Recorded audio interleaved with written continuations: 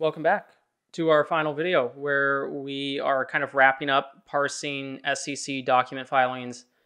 These are for the ones that come after 2009. Alrighty, so the last video we kind of talked about how to normalize all of this information that we basically had been parsing. So repairing what needed to be repaired, cleaning up what needed to be cleaned up, and then we transitioned into doing basically what I would call searches. So I've had people reach out in the past, like asking me like, hey, how do I search the entire document for this particular word and this and that? And so basically what I did first is I showed you how you need to kind of structure certain things. So for example, if you're searching for words, categorize the words, store those categories in a dictionary where the key is the category and the value is the list of words that you want to search. From here, you would loop through each document as you normally do. In this particular type of search, you would be actually grabbing the normalized text that we cleaned up because that's going to be the easiest one to search. You probably, to be completely honest, you probably should do even one extra more step. And I don't know why I didn't do it in the previous one. You probably should lowercase all your text because everything up here is lowercase and it won't be case sensitive. Well, it's going to be case sensitive. So if everything's uppercase, it's not going to denote all uppercase pricing and all lowercase pricing. So that's probably an extra step I should have taken. From there, you take all the normalized text. This is your master dictionary. You're going to start looping through each page of normalized text. And then what you're going to do is you're going to loop through each list of words that you want to search for. You're going to check and find all the matching words, and you're going to store those results in a kind of like a mini dictionary that you then store in the bigger dictionary, and that bigger dictionary you store in the master filing document. So from here, that's how you would do a word search. Here's another big one people like doing. Handle the link search. So I want to find all the links in the particular filing. Why would I care about that? Well, let's go show you a big old messy one.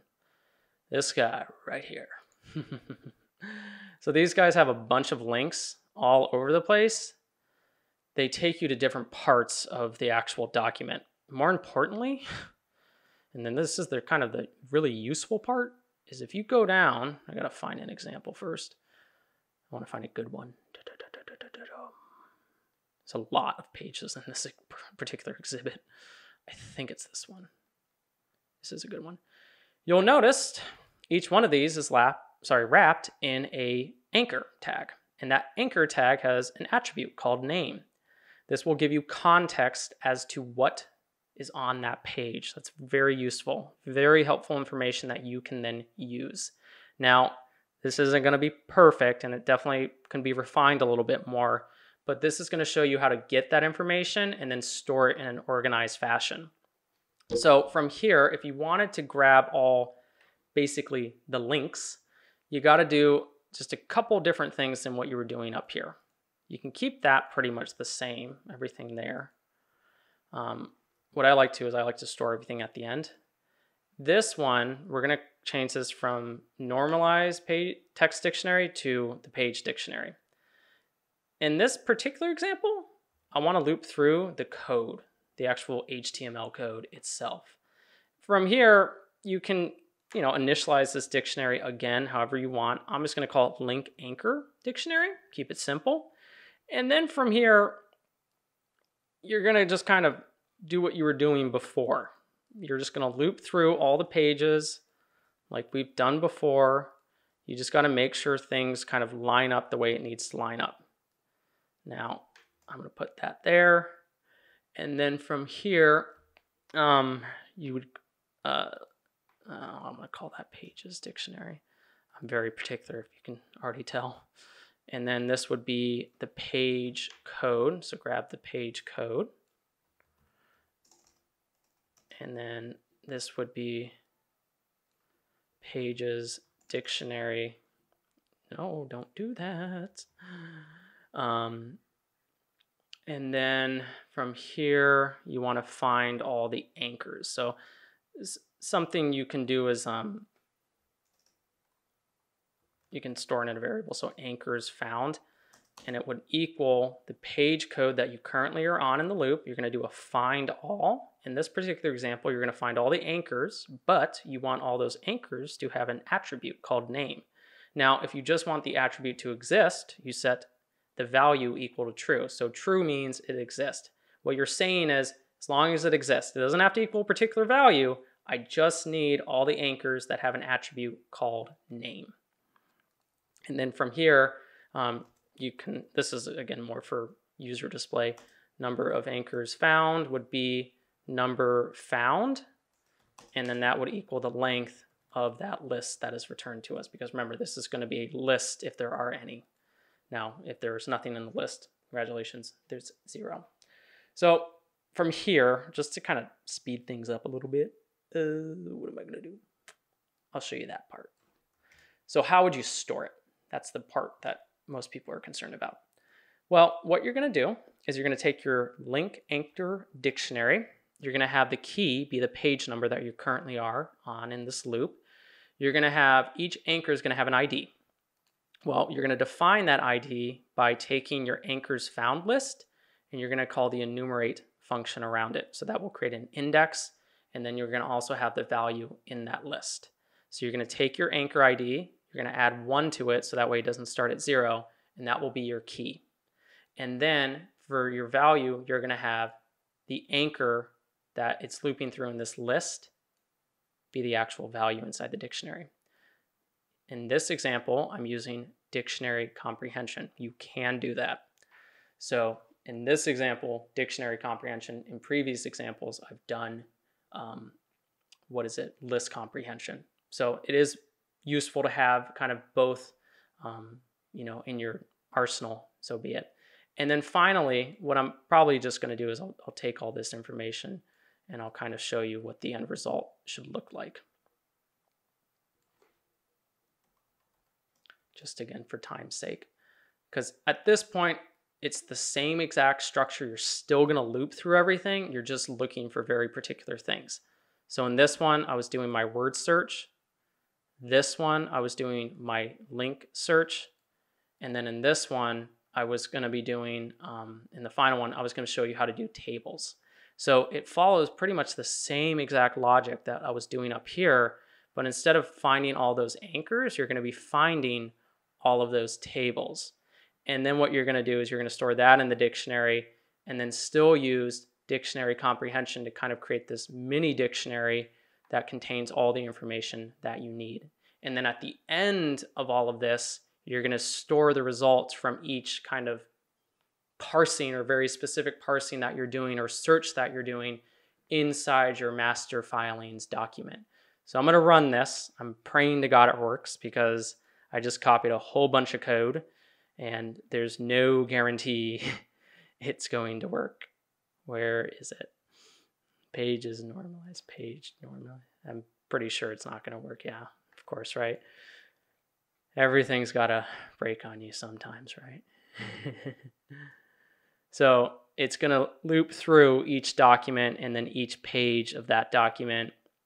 And then it's going to, tell you that it's all been searched, and it's going to tell you it's been, searched for anchors. It's going to be searched for tables, and you can tell, it'll tell you how many tables it found on each page of the document. So this is just, again, feedback for you as you're looping this, that, hey, it's still running in the background, because I'm sure some of you are going to do this across like hundreds of filings, and then other of you are probably going to do like by through, but in this case, it's still going to show it to you.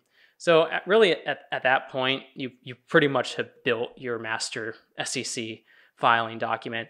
There's additional things that you can do, additional searches that you can do, and really kind of to close off this series, I'm just going to kind of introduce that. So I'm sure some of you, you're going to love those tables, and you're going to look at them, and you're going to go like, this is horrible. It's messy. It's not clean.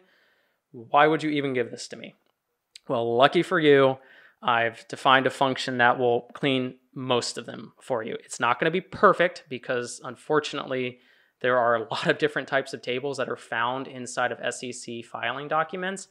I have to just explore enough, and I've got to be able to understand the patterns. I just haven't done enough of that, but I still wanted to provide you with something. And so really all this function is going to do is it's going to take that table dictionary that you're inserting up here, and it's going to loop through each table.